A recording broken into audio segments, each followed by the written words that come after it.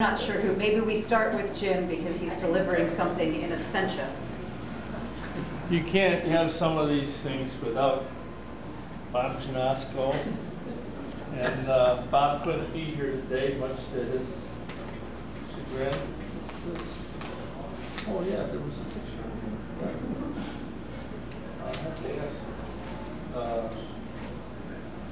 That's the Buccaneers or something like that.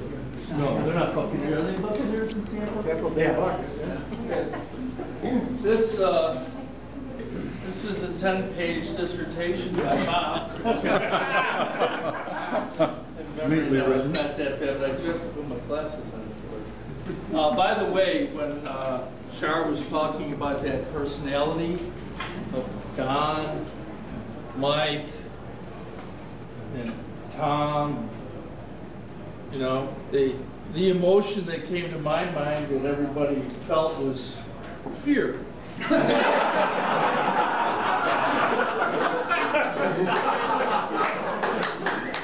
Just kidding. This is from Bob, and it is very heartfelt because they were friends for a long time. It's entitled Remembering Tom. I wish I could be with you tonight and see old Baxter friends. I've asked Jim to read this tribute to Tom on my behalf.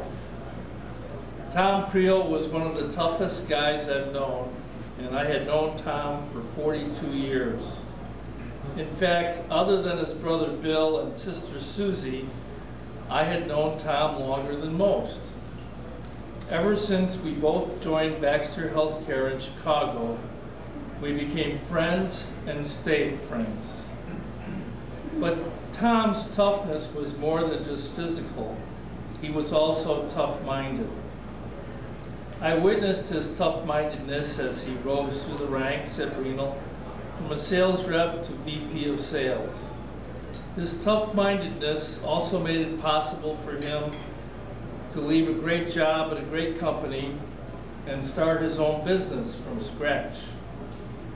He drove that Cadillac thousands of miles over the eastern U.S., signing up nephrologists to make their practices part of his company, Everest. Eventually, he sold his company to a large conglomerate, allowing him to retire and live the good life on Bird Key in Sarasota. And Tom's toughness was most obvious in the way he handled 3 years of grueling cancer treatment, but continued to do the things he loved: fishing, shooting, playing golf. This was possible with the constant loving support from Shar and his family. Tom was also one of the most competitive guys I've known. Now, is that really true? And I'm sure many of his friends and family here can attest to that. We continually debated who had the toughest summer job in college. He worked on the coal boats on the Gulf, and I worked in a refinery in Cleveland. We tried to outdo each other with tales of our toughest jobs at our respective employers. Tom just hated to lose at anything. I know that only too well because I never beat him at golf in all the years we played. I'm not going to comment on that. Of course, I used to tell him, if I played as much as you do, it would be a different story. And I convinced myself of that. He introduced me to fishing, sporting clay shooting, kayaking, although I never seemed to catch anything larger than he did. Again, a hard man to beat.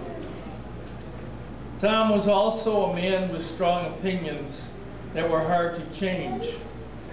Politics, sports, people. Once he made up his mind about anything, that was it.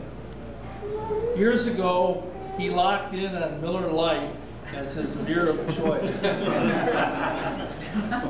Now, he knew I wasn't a fan of Miller Lite.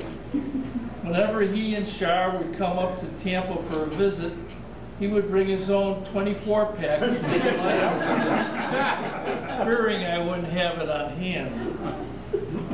Now, even though Tom could consume a lot of Miller Lite, he couldn't drink 24 cans in a 2-day visit. He could when he was younger, but not when he was So I currently have a large inventory of anyone who comes for a visit should be aware of what beer they'll be served. One of the most likable things about Tom was his self-deprecating sense of humor, a very endearing quality. And he was a loyal and generous friend. As the old adage goes, if you were in a foxhole, Tom would be the guy you'd want to be back to back with. Tom will be missed, but long and well remembered. That was from Bob.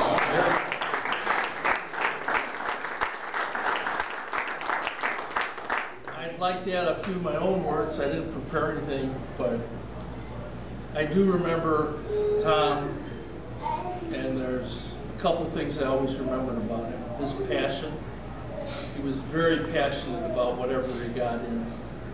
His intensity. What did we say? He was just a little intense from time to time. And his work ethic.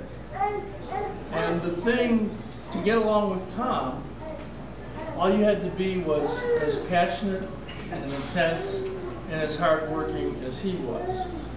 And then you were his friend. And he trusted you. I actually thought I'd lost Tom back when we were in the Sea of Cortez many years ago. And he and I were deep sea fishing. And early in the day when it was his turn to be in the chair, thank God, because I couldn't imagine this thing. We hooked into a black marlin. And for any of you who know anything about deep sea fishing, this thing was probably about 1,000-pound fish. Now, I'd done a lot of fishing in my life, and not a lot of saltwater fishing though. And I'd often heard the tale about the smoking reel. And I always thought it was the typical fisherman's exaggeration. But Tom had the chair, he had the rod and the reel in his hands, and he was strapped down in the chair, and this fish took that line, and honest to God, it was going off so fast that the reel was literally smoking. And the crewman from the ship came over and was just throwing salt water on it as fast as he could to keep it from ruining the line. Unfortunately, we only had the fish on for maybe 15 minutes. When he spit the hook, it was gone. But it was the most beautiful thing dancing out there. But that's not when I thought I'd lost him. It got slow in the afternoon. The captain was taking a siesta down below, and we had this incredible sea of dolphins just playing with the boat. It must have been thousands of them everywhere. So Tom went out on they called it the Pope's nose at the end of the boat, and of course this was a Mexican vessel maintained by the Mexicans. I'm up there with the first mate. We're on the fly deck, and the next thing we know, we look out and there's no Tom. The bridge had fallen off under his weight and down he went. Fortunately, the crewman reacted very quickly, and he put the boat into neutral right away. And we're looking out in the back. Where's Tom? Where's Tom? I mean, we literally ran over him with the boat. And finally, about 150 yards off the stern, he finally pops back to the surface.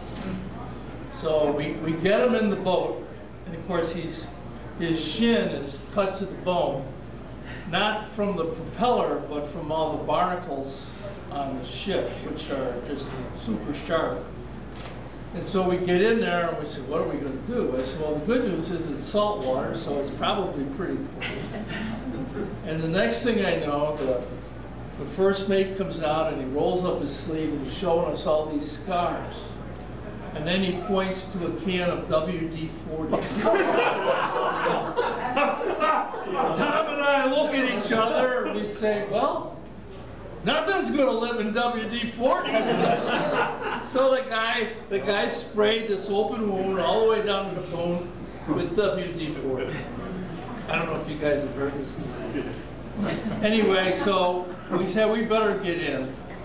Well, we're getting in and we hook on. I'm in the chair this time, fortunately. And we hooked into this blue marlin, which went about 275 pounds.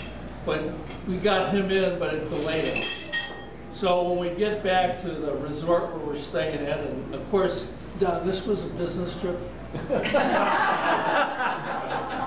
And the doctors we were with, they'd been drinking their margaritas and tequilas for about 2 hours. And we get in there and I say, I need one of you guys to see what you can do for Tom, because he still has this big open wound. And the one doctor says, I'm drunk, I'm not going to touch him. And the other doctor says, and he was a little guy, I can't think of his name, now Don would know him real well. He was from California. He said, I'll do it. Now, he'd been sitting in that same chair for 2 hours just drinking and drinking and drinking. And he stood up and all that alcohol moved in his system and down he went. So we decided we'd do it ourselves. That's one of my favorite stories of Tom. And, for me personally, it was a real loss. It was a real loss. He was a great guy. He and I talk about, we fought tooth and nail over the years, and we cared a lot for each other, and I'll miss him a lot. Thank you.